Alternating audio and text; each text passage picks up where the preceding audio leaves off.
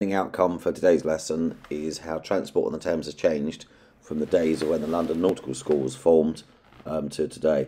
London Nautical School was formed in 1915 as a result of the Titanic disaster of 1912. This was taken from a film at the early days of the London Nautical School, and it shows how busy it is loading and unloading the ships and how the cargoes weren't containerised. Here's a car, you just wouldn't get this today, a car being loaded into the inside or hold of a ship, and each individual cargo lifted out on the strops.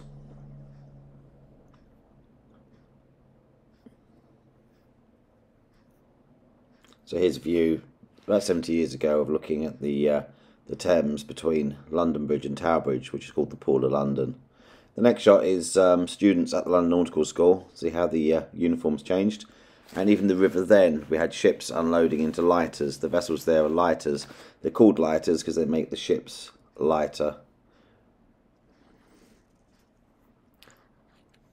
Originally, most of the cargo was unloaded in the Pool of London, which is between London Bridge and Tower Bridge, and then it was taken by lighters. Let's say they're called lighters because they lighten the load of the ship to be discharged at the wharfs. A lot of these lighters didn't have any engines. They're called dumb lighters, and they were rowed by a person with oars. As you can see here, this is the stretch of water just down river from the school. You can see there's tugs and the steam tugs and the ships, and there's a lot of activity going on in the river. So to contrast what it was like in 1915 and what it was like today, I took some video of the Port of London this morning in March 2021. So at the moment, due to COVID, there is no passenger traffic with the clipper boats and no pleasure craft. But taking that out, I travelled all the way from Canary Wharf on the river, cycling up the path to the Pool of London here. So this is looking from Tower Bridge across the Pool of London. And I travelled that whole distance over about 40 minutes, and I saw one commercial vessel. That commercial vessel, I'll show you a bit later, was from the Thames Tideway project, taking kit or spoil from there downriver and all over the place. So this was the original place where people used to come in, discharge their cargo before the docks. So the vessels used to come into the wharves along the side. They used to anchor in the pool and discharge into the lighters, and the lighters would take the cargo away. So this was bustling, this was huge, there was a lot going on here. And here's another view of Tower Bridge looking down, and between Tower Bridge here, Tower London, across the river, it was eerily quiet, very little going on. And there's one lighter which is used for ceremonial and rowing for demonstrations. Here she is.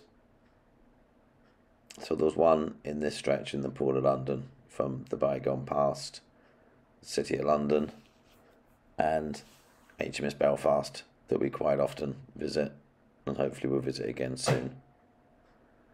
So this is looking towards London Bridge, which is the new London Bridge which was put in the 60s, and the old video I showed you was the old London Bridge which was sold in the 60s and went to America. Looking straight across on this freeze frame is the old Billingsgate Market, just past that white boat, where the vessels used to come in, discharge their fish, and they were sold. If we look carefully to the top left in that last clip, there was the CPBS, Capital Pleasure Boat Services, tug pushing spoil from the Thames Tideway project. That was the one tug that I saw in the whole trip up the Thames this morning. These next vessels are Thames sailing barges, which are unique to the Thames. They had flat bottoms and they were easy to sail with two people, a man, a boy and a dog. So coming to St Catherine's Dock this morning, there was barges, the do here, and the barges are laid up in St Catherine's. They're used for pleasure purposes, and some of them are privately owned, and they're used for barge racing. So there's still some barge racing. So this is St Catherine's Dock this morning, and a closer up of the barges, which hopefully will get sailing in the summer, and we'll see them sailing in the summer. Further down the river we had the Docklands. These were built to unload the ships because there was a lot of stealing going on, so they had high sides to the docks to stop people coming in to steal, and they'd unload in the docks. We just got a tug and lighters there in the foreground. We've got the Thames barge. We've just seen the bustling in the docks and loads going on. This is a recent one I took of Millwall Outer Dock. There is no commercial vessels in the Millwall Outer Dock. It's usually purely for recreational. So there's the middle dock, and we're panning around the outer dock, and we can see the skyline just behind here of Canary Wharf, and looking across, and the old cranes, and in the distance the Docklands Sailing and Water Sports Centre, which is used for pleasure sailing and canoeing and paddleboarding. And here's an older picture from the same position of the knuckle on the dock when it was a busy thriving port with square riggers trading and locking out by the sailing centre out to the river. So from all that trade in the city, all that trade in the dock, starting off on the Pool of London, where people would put more up and the lighters discharge, and then the docks built, and all the docking work and the unloading in the dock and the thousands of people working, where has all the trade gone? Simply, with containerisation, it's all moved east and down river. So with containerisation, means you can put all your cargo in boxes and then transport it all over the world. We've now moved further down the river to Thamesport, which is capable of accepting the largest container ship in the world. So basically it's all moved east, it's all gone containerisation, it's all much more efficient, so it doesn't need all the small boats, it doesn't need the lighters, it doesn't need the stevedores, the dockers.